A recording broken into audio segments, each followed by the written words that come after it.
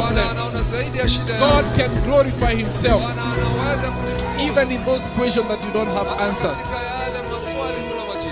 And he's saying as mountains surround Jerusalem, Anasema kama jinsi milima inazunguka Yerusalemu, so the Lord surround his people. Mungu anazunguka watu wake. God is around his people. Mungu amezunguka Even when watu you are wake. pushed. So welcome to church.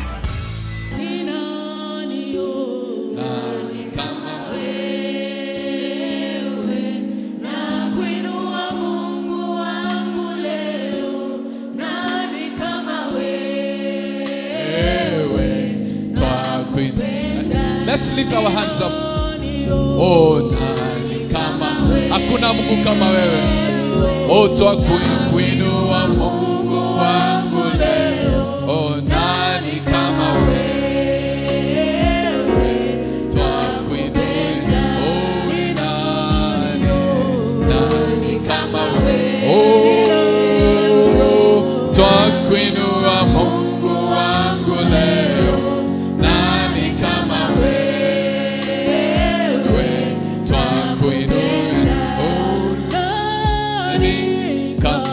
Wewe Bwana, mwingine kama wewe Bwana,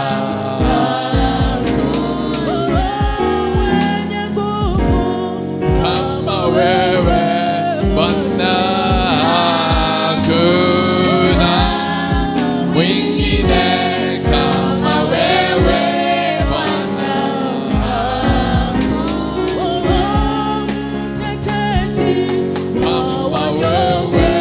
Bwana. Kuna mwingine kama wewe Bwana, hakuna. Hallelujah. Hallelujah. Yekarara bororo bosilanda na barara. Yete makarara bororo na barara. O serera la bara bara doro mokorore la bara boro. Yes serera la bara dara la bara boro. Yes serera la bara boro. Atara la bara bara rende bere. Atara la bara boro. Yekarara la boro bore.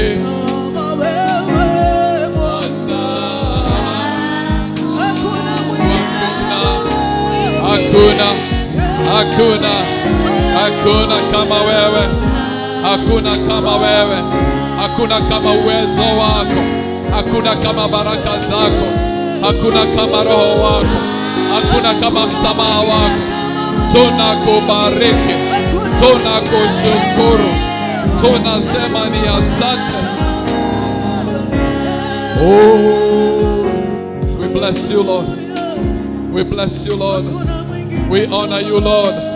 We thank you, Lord, for your faithfulness. Great is your faithfulness. Great is your power. Great is your goodness. Tumekuona. Tumeona mkono wako. Tumeona nguvu zako. Tumeona ushindi wako. Tumeona wokovu wako. Tumeona baraka zako. Oh, tunakubariki Bwana. Uinuliwe na ubarikiwe. Uinuliwe na ubarikiwe. Hallelujah.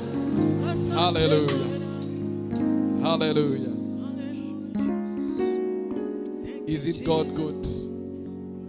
Great is your faithfulness. Great is your faithfulness.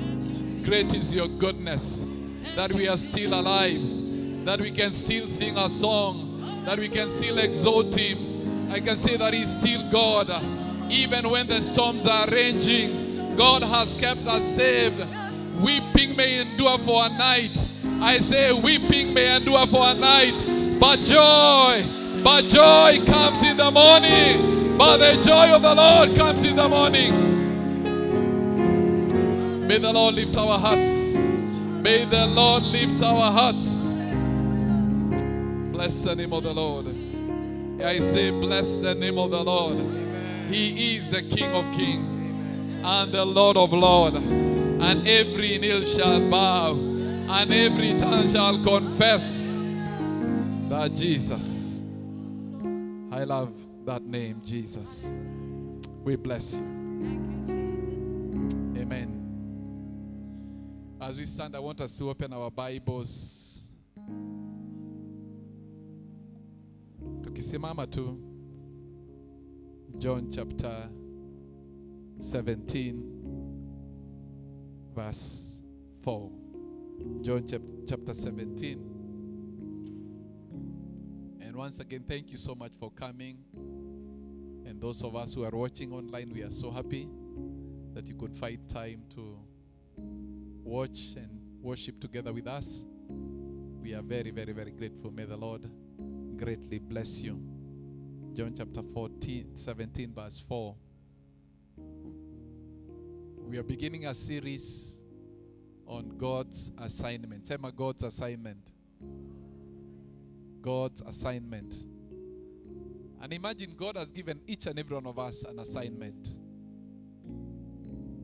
And by the end of the day, your work will be judged. You'll have to give an account. And it's very good for you. When you are living, to know you are a man or a woman of purpose. We are not just here by accident. You are here by a divine purpose. And I like what Jesus said in John chapter 17, verse 4. He's kind of looking back at his life. And he's giving God glory for what he has done. He said in verse 4, I have brought you glory on earth by completing. I want us to read this together, all of us together. I have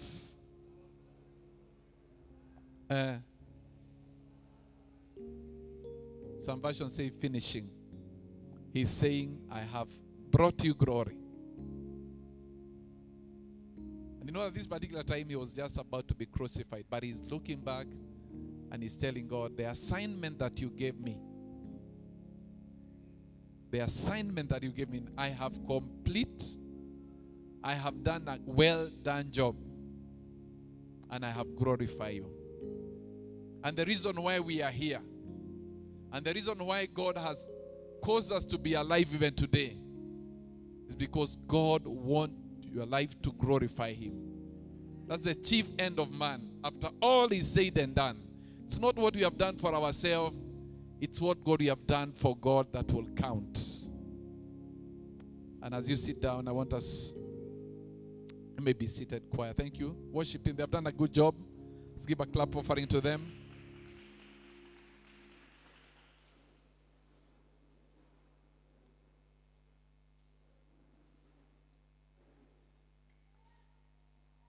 In Matthew chapter 28, just is when Jesus wanted to go back to his Father. And he's giving an assignment to his disciples. Matthew 28, 19. We can just begin from verse 18. Matthew 28, the last chapter of Matthew 28, verse 18. If you are there, say amen. Then Jesus came to them and said, all authority in heaven and earth has been given to me. Therefore go and make disciples of all nations, baptizing them in the name of the Father and of the Son and of the Holy Spirit, and teaching them to obey everything I have commanded you. And surely I will with you always to the very end of the age. I want you to go and then make disciples of all nations, and then you baptize them in the name of the Father, the Son, and the Holy Spirit. Teach them.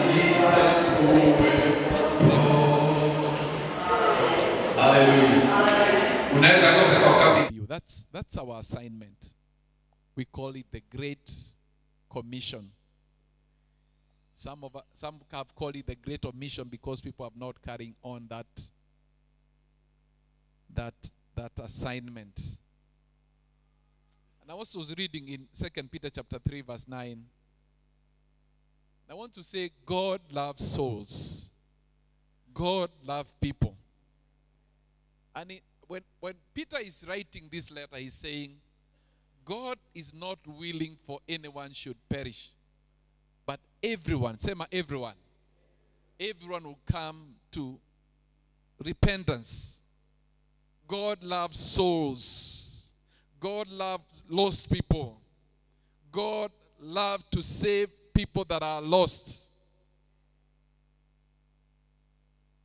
And that's, somebody said, evangelism or outreach is the heartbeat of God. We are all here because somebody preached to us. Somebody gave us the word of hope. Somebody gave us the gospel. You are here as a result of somebody that shared their faith, that shared the word of God in their lives. So this month, our focus will be on outreach, reaching out, ministering to other people. Jesus in Matthew chapter 5 verse 16, he says, let your light shine. That do good work. He's speaking about doing good works. Do good works, that you will let your light shine, that people will see your good work and glorify God who is in heaven. And that's what I'm saying. We are on assignment. We are not just here to eat and drink, but God has given us a greater purpose. Whether you are a housewife, whether you are working, whether you are doing business, wherever you are, that's your mission field. Even our young people, your friends are your mission field. Your school is your mission field. Your businesses is your mission field. Your neighborhood is your mission field. And I want to give four compelling reasons why we need to witness. And I thank God for seeing you with your notebook and writing. It really encourages me when I see people writing, you're a good student. 4 compelling reasons. Sababu 4 za kutuma sisi tuweze kuwa shuhuda wa Yesu. Number 1, it's a great commission. And it's a great commandment. And you know when it's I was looking at the word commandment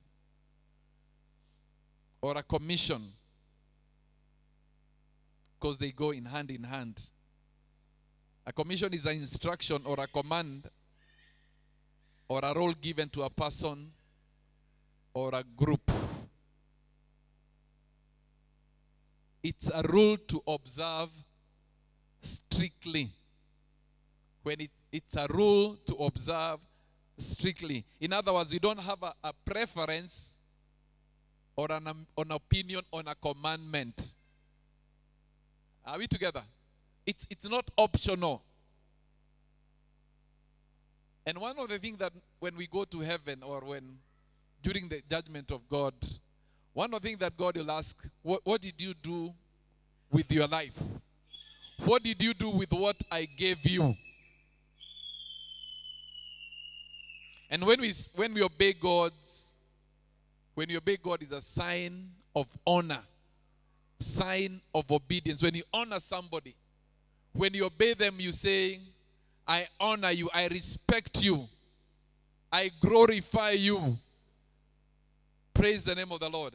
So when we are speaking about the Great Commission, we are speaking something that we don't have a preference or something that is not about our own opinion or our own conveniences. It's a commission. It's a commandment. And the best thing that you can do is to obey it. And number 2, why it's very important, God expects you to bear fruits. God expects you to bear fruits. In John chapter 15, Jesus saying, I am the vine and you are branches. Every tree that does not bear fruit is cut off. But every fruit that bear fruits, it's pruned so that it can produce more. The other day we spoke about stewardship. And we mentioned 4 things about stewardship. We said that everything everything God owns. And how faithful we are with what we have will determine our future success. And number 3, we said we only manage whatever we have for a season. Your life is for a season. The opportunity that God has given us, they are only for a season. And then we said that God will have to give an account for everything that God has given to us. So I am just challenging us that wherever we are, let our life be fruitful. Let people see our light. Let people taste our salt. So basically, God is expecting us to bear fruit.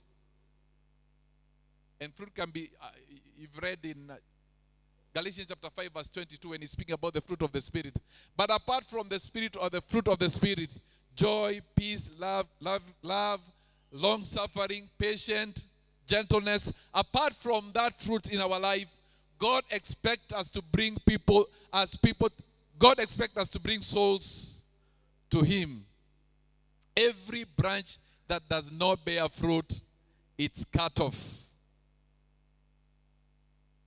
And I believe with all my heart that every one of us here is capable of bringing a person to Christ.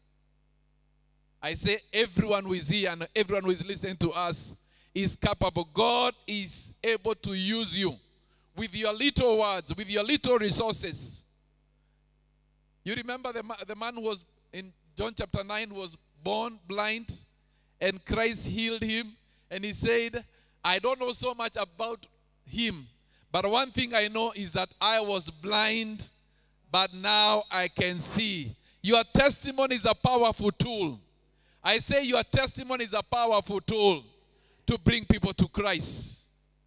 I was blind, but now I see. And I was being reminded of the Samaritan woman in John chapter 4. She's saying, come and see a man. I say, come and see a man. And as we also can tell people, come and see a man. So we must be reminded that God expects us to bear fruit. God expects you to blossom wherever you are. God expects you to be His hand and eyes and ears.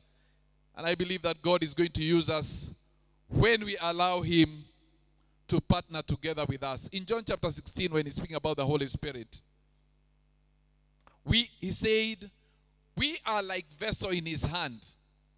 He is the one who convicts. We give the word, we bear our testimony, but the Holy Spirit convict people of their sins, of their guilt, and about the judgment of God that is about to come. And in Acts chapter 1 verse 8 he says, and you shall receive power to be, and you shall receive power to be.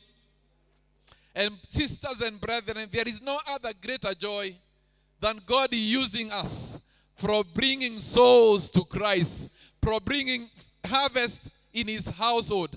The heart of God is very happy. When you invite somebody to church, when you invite somebody to fellowship, when you pray for them to know Jesus Christ as their personal Savior, God expects us to bear fruit. And some of this fruit, we bear fruit by doing good works. Somebody says, preach the word, and if necessary, use words.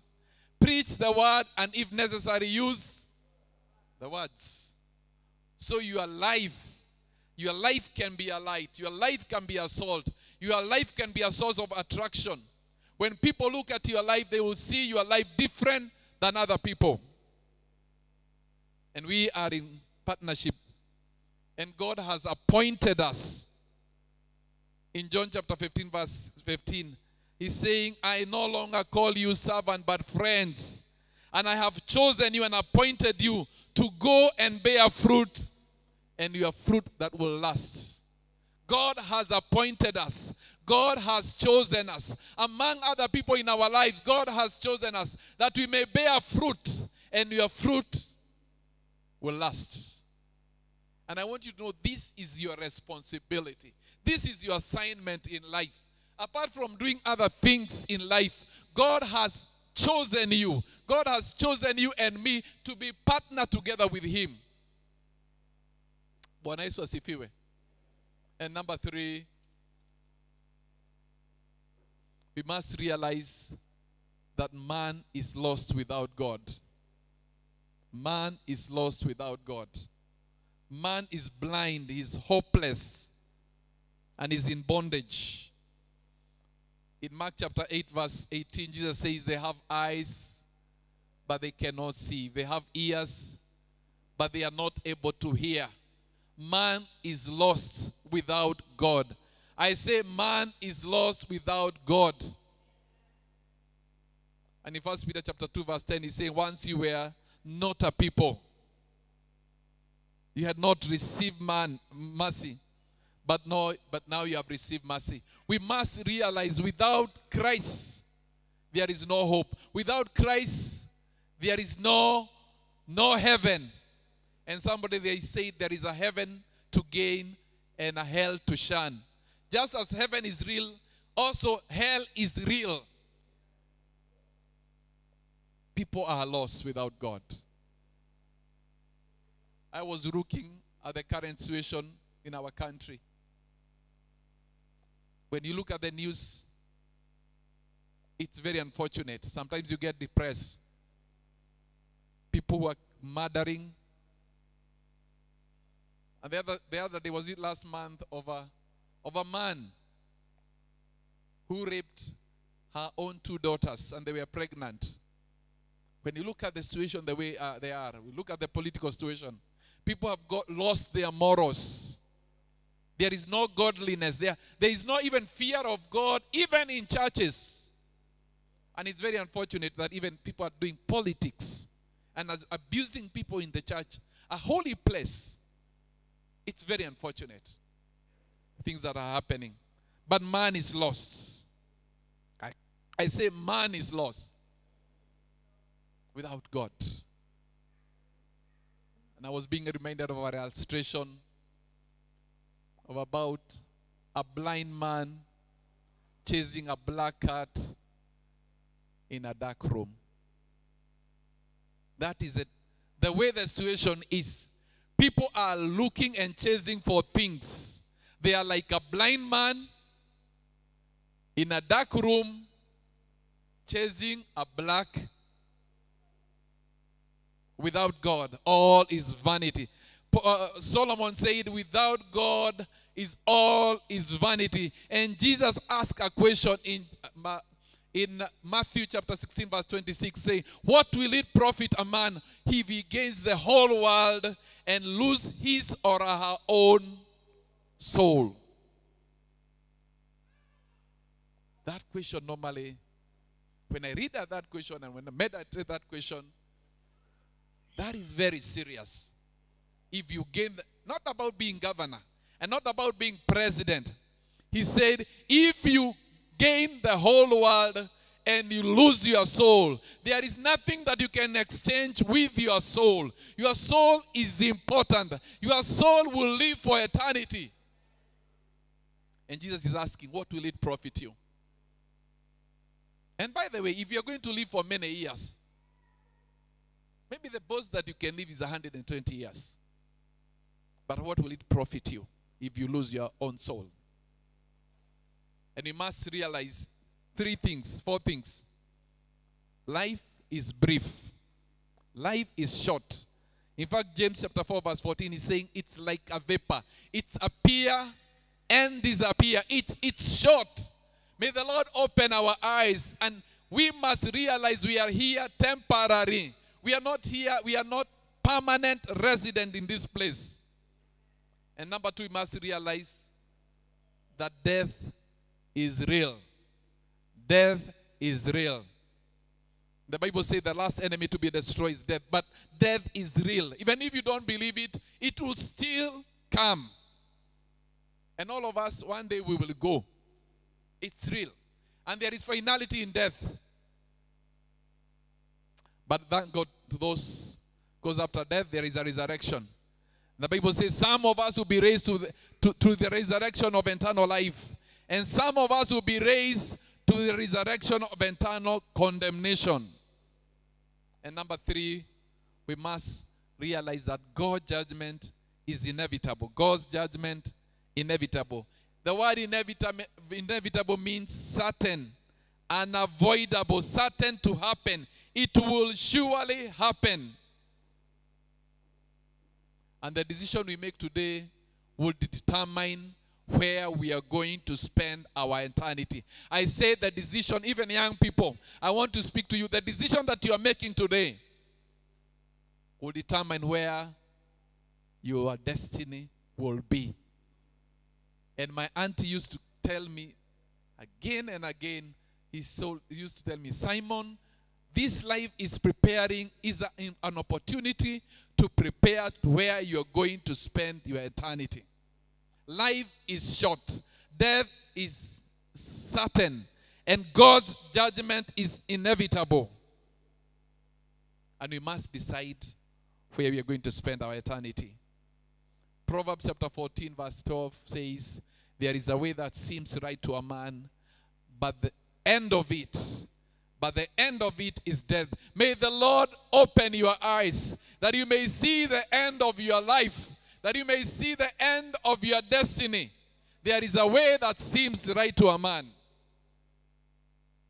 but the end of it is death. Man is lost. I was meditating on the song of the Amazing Grace. Amazing Grace, how sweet the sound. I was once lost, but I am found. Was blind, but I see grace. And I thank God for grace. I say I thank God for his grace. I am here by the grace of God. When I remember where God took me from Bahati, there was no hope for me. And when I got saved, people gave me 1 month, people gave me 3 months, 6 months, and after 1 year they stopped giving me. Because in Bahati, watu wanauza bangi, wengine wanauza changa. But Mungu ni mwema. I say God is good. God's power is unlimited. God can take somebody from the ghetto and bring him to pulpit. Praise the name of the Lord. I'm speaking about the amazing grace of God. Wherever you are, the hand of God is not short to save us. And when Amos was speaking to the children of Israel in Amos chapter 4 verse 12, he's saying, prepare to meet your God. And the Bible says all of us in 2 Corinthians chapter 5 verse 10, all of us must appear before the judgment seat of God, and everyone will give an account. You know, sometimes, I think it was 2016, when our K.A.G. University was being given a charter, and then we went to State House. Tuliamuka mapema sana. By 6, tulikuwa kwa gate ya State House. Oh my God. The security protocol. Nikasema kama ni kuona president na kuanga namna hii. ID, sijui toe nini, iwe counter check. Na ile nini tuko, na sikuwa naenda kumsalimia akiwa kule na just ingia kwa State House. It was a process. We took almost 3 hours for checking, because we are many, to go and see the president of Kenya. And I was telling myself, aren't you scared? When you're going to meet the King of the universe, the Holy One of Israel, the one who made the heavens and the earth, the stars and the moon. Our God is an awesome God. Our God is a consuming fire. And everyone, imagine everyone, God will have a time for each and every one of us. He said everyone will give an account. And every kneel, saying every kneel, whether you are a president, whether you are a sweeper, every kneel shall bow and declare Jesus is Christ, to the glory of God the Father. And I want to live my life open. I want to live a holy life. I want to walk in righteousness. Because even me, one day I'll give an account. I'll give an account for this church. I'll give an account for my family. I'll give an account of how I use my money and the resources that God gave to me. It's not just you live and go, no. Even if we pray for you when you are dead. You know, there are people who pray for people who are dead. The Bible says it's appointed for man once to die, and after death, there is no purgatory. And after death, judgment. Hebrews chapter 9 verse 27. It's appointment. It's an appointment. And in this appointment, you don't have a choice. You will have to go. And as we live, let's live for God. And there will be no regret. As we live, let's love people. As we live, let's glorify God. Every day when you wake up, Lord, you tell God, God, I want to be used of you. God, I want to glorify your name. God, I want to walk in your ways. And number 4, we are engaged in an internal battle with our enemy, Satan. When you're winning souls, when you think about souls, I was being reminded of what Jesus said in John chapter 10, verse 10. He said, the work of Satan is to kill, destroy, and steal. But I have come that you might have life and have it in abundance. And in Luke chapter 4, verse 18, I hope they are putting that on the name. Jesus' mission, he said, I have come to preach good news, to set the captive. There are people who are held by the enemy. Wengine wamefungwa na uchawi. Wengine wamefungwa na dini. Wengine wamefungwa na visababu. Wengine wanasema I am still young. Wacha niponde raha kama excuses. The spirit of deception is at work in our lives. The spirit of materialism. And I was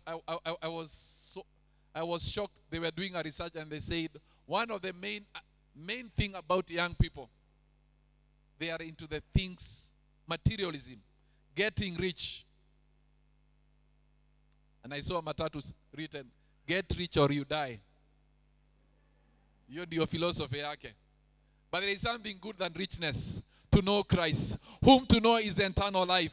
I came that they might have life and have it in abundance. I came that your joy may be complete. And in Acts chapter 26 verse 18 he's saying, he came to heal the blind eyes, to set the captive from the power of Satan, and to receive forgiveness. We are not ignorant of the work of the enemy. And we need to pray for our friends. We need to pray for our family. We need to pray for our country, that God will open their eyes, that God will set them free from every excuse, from the spirit of deception. You know, some people will tell you, oh, even me, I'm better than people who are saved. It's not about how better you are.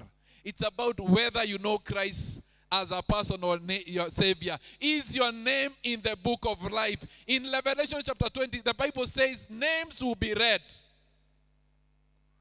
Names will be read. The book of life. And if your name is not there, so unfortunate. Magina, I will be so glad to hear Simon Muhuko Maina. I will say present and accounted for, Lord. Do you know your name is very sweet? Margaret Muhuko Maina. Oh, Margaret Njeri Muhuko.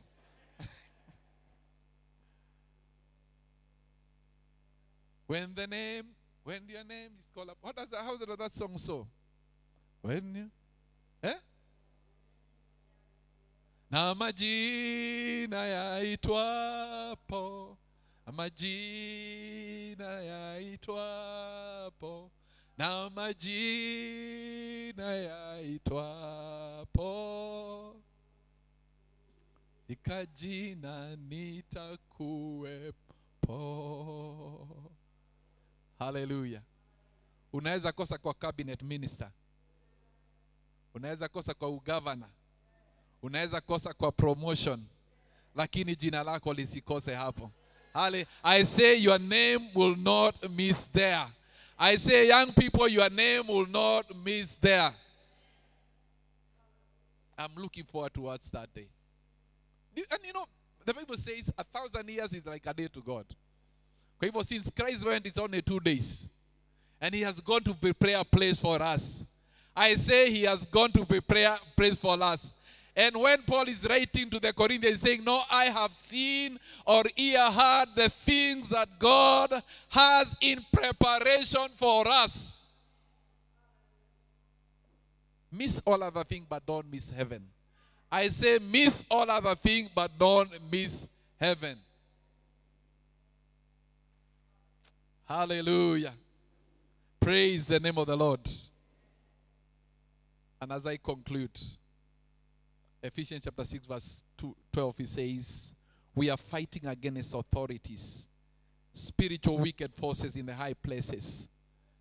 So we are not ignorant. We are in a battle. And we need to rescue some of these people. Some of them we need to rescue from where they are, from the fiery furnace, and pray for them and bring them to Christ.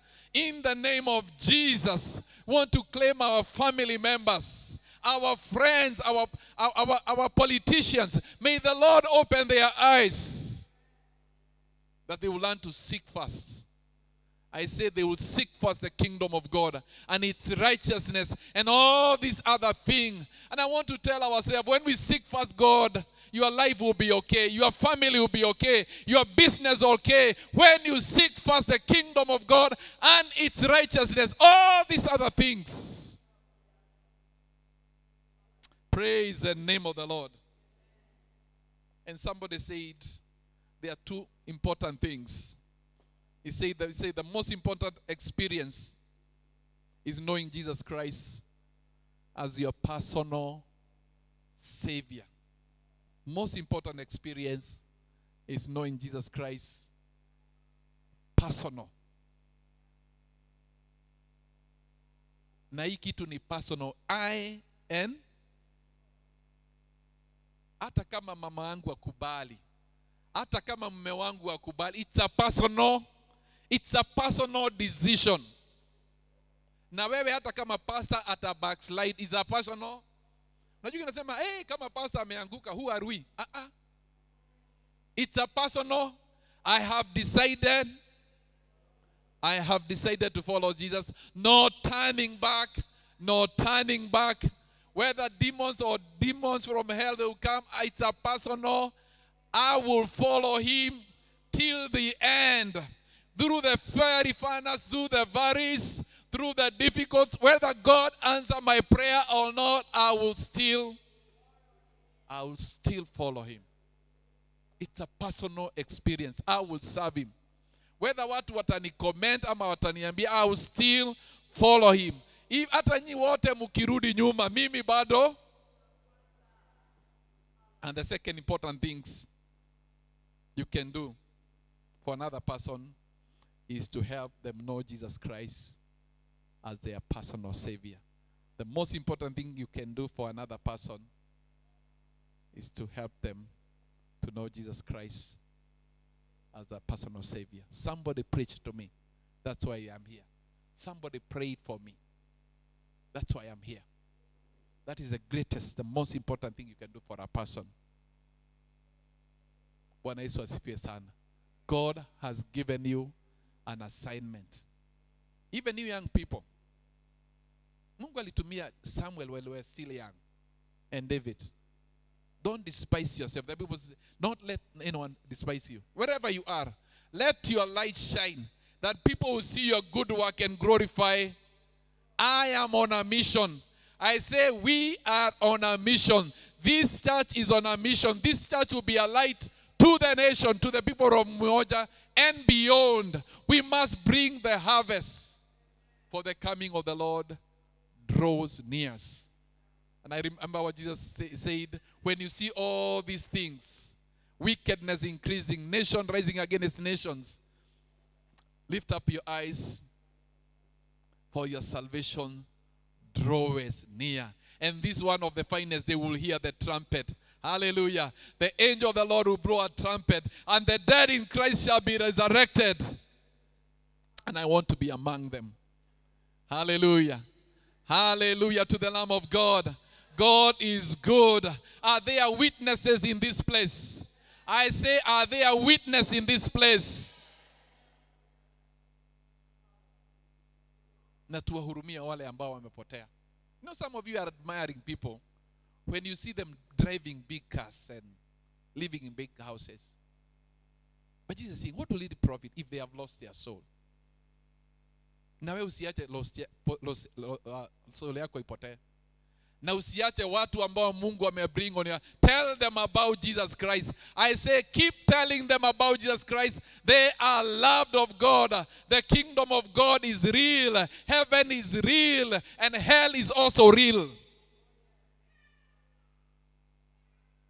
And time. We don't know when we will go. And people don't die because they are sick. Appointment yako ikifika, uwe tayari. Bwana Yesu asifiwe sana. Knowing Jesus, I have no regret and I have no apology. I say I have no regret. Unajua kuna watu wana threaten Yesu, wanaweza acha Yesu. Kwa sababu Yesu hakuanza prayers. I will follow him. Peter asked him, unajua reach a place, Yesu akasema watu were going away from Christ. Akauliza, do you also want to go? Akasema, where do we go and you have their life? And we telling Jesus, where are we going? We are not going atubanduki. We will still follow. Even when the going gets tough, we will still, because we know who we are following. He has given us life. Malo, inaitwa malo. God, Jesus has given us malo. Uhai. Amen. And we speak life, even to our families. We speak life in our community. We speak people will know Jesus Christ. People will be saved. People will start serving God. People will be soul winners in this church. I say this church will be soul winners. And I want you to make a covenant before you leave in this place, that this year you are going to bring somebody to Christ. And not only bring them to Christ, we are going to disciple them. I say you are going to disciple them. I have brought you glory by completing. Let's stand. I have brought you glory. I don't know what kind of testimony that God will speak about your life, or what you will say about your life. If you are to come to the end of your life, what would you say? It's not all about you. You know, I have realized life becomes meaningful when we give our life and we give services and our resources to others. It's all about service. God has called us to serve others. And as we serve others, God has a way of blessing us.